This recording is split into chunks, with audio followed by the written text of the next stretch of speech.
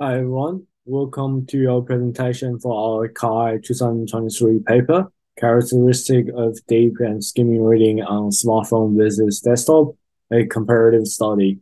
My name is Xiuge Chen, and I'm from the University of Melbourne. This is a joint work between me, Namrata, Rajiv, Jennifer, and Tilman from the University of Melbourne, Monash University, and Adobe Research. Since thousands years ago, as the invention of words and letters, human has developed the ability to read. Reading and writing helps people to better communicate information. And as the modern technology emerges, people change the way they read. From reading on a stone to read on a paper book, and with the help of internet, we kind of start reading on personal computers and then nowadays on mobiles. Digital platform have greatly enhanced people's ability to skim reading, where people just quickly go over the text and extract mostly surface or literal information. As a result, we are now processing far more information from day to day. However, there are some ongoing discussion on whether people are still as good as deep reading nowadays. In deep reading, readers will not just only process literal information, they will also go deep into the text, trying to reconcile with the authors and try to understand implicit information that hasn't been made available on the text. Digital platform might have helped people to read faster, but it may also prevent people from reading deeper. To help better understand modern technologies' impact on people's reading behavior, we firstly must be able to determine if a person is reading deeply or is just skimming. Traditionally, we can tell this via doing a comprehension test where readers need to answer a set of questions after finishing reading.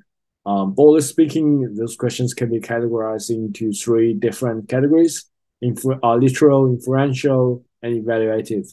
Literal question measures the ability to recall explicit information made available in the text. Hence, can be used to indicate the presence of skim reading, while inferential and evaluative question care more about explicit information that requires deeper inferences and analysis, which can be used to measure the deep reading.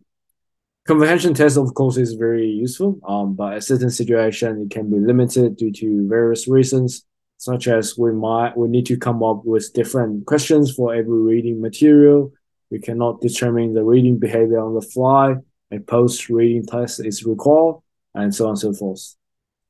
Therefore, in this study, we explore alternative, a generic method to measure deep versus skim reading more effectively, which can be easily adapt to many other texts.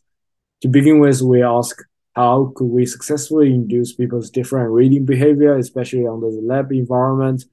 And then we explore further whether we could tell people's reading behavior from their eye movement data. What does the eye movement look like?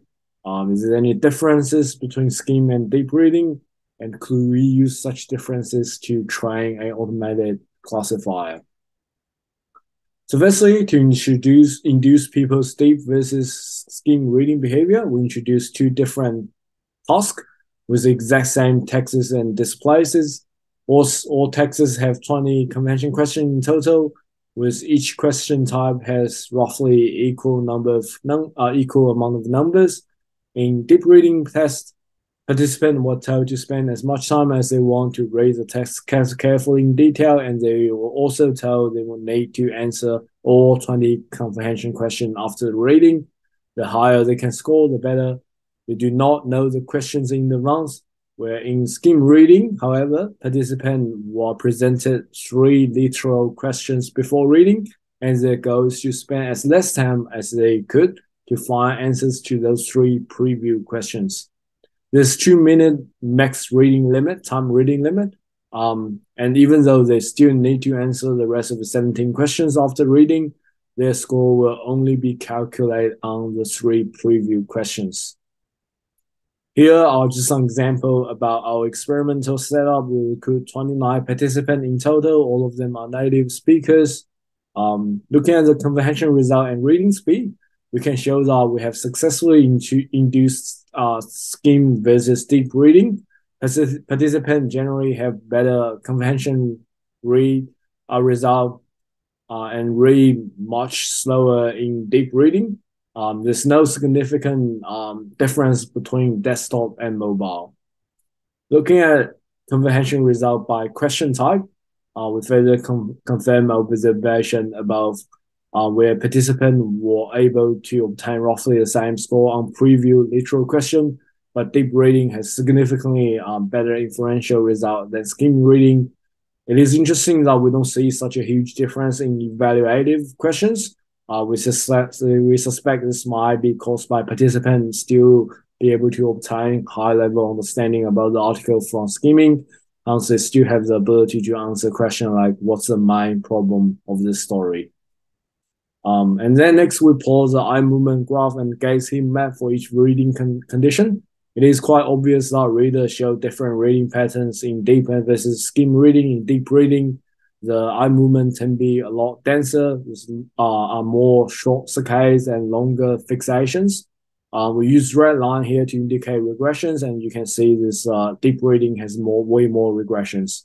In skim reading, the pattern is much sparser with fewer saccades and fixations. And then with the evidence from the eye movement data, the next step for us is to see if we can extract meaningful features from it, which we could use to better classify deep and skimming reading.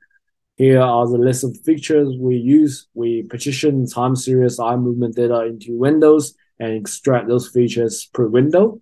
For simplicity, I won't go through all of them in detail. Please refer to our paper for more details.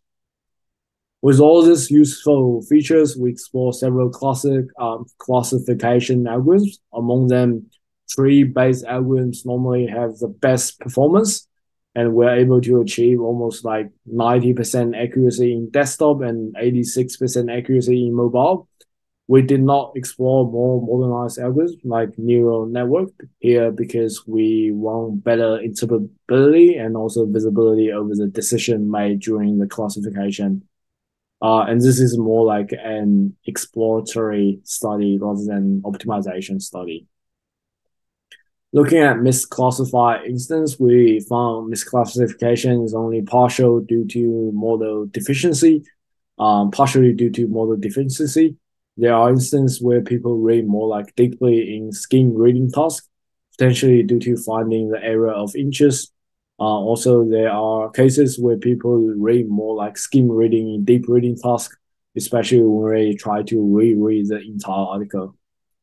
Lastly, we explore major features that help the classification process. We found saccade features are particularly useful, especially features related to reading patterns such as left saccades and left up or up left or upright saccades. Fixation also plays an important role here, but not as important as saccade features. Finally, conclude we are the first study to perform a detailed investigation between deep and skim reading on both desktop and mobile.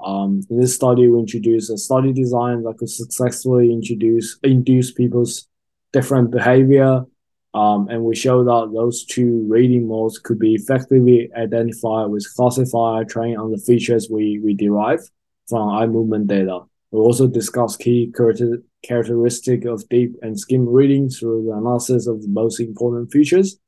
Our findings here can be useful for future studies on reading behavior or on various technology or design's impact on people's ability to read. Lastly, thank you very much for watching this presentation. Please don't be hesitant to reach out if you have any questions. See ya.